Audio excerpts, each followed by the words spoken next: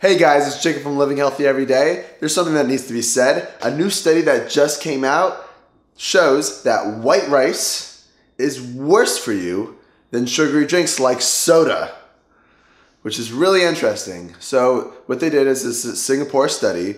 They looked at the glycemic index and found that white rice scored in the 90s, where sugary drinks like sodas scored in the 60, 68, I think, in the glycemic index. So this puts you at a higher risk for diabetes if you're eating white rice. So what you can do to cut down on your glycemic index is to substitute with brown rice, soak it with water first, go on a walk right after so your body uses up the sugar instead of storing it as fat. So that's it for this episode. Thanks guys for watching and stay beautiful.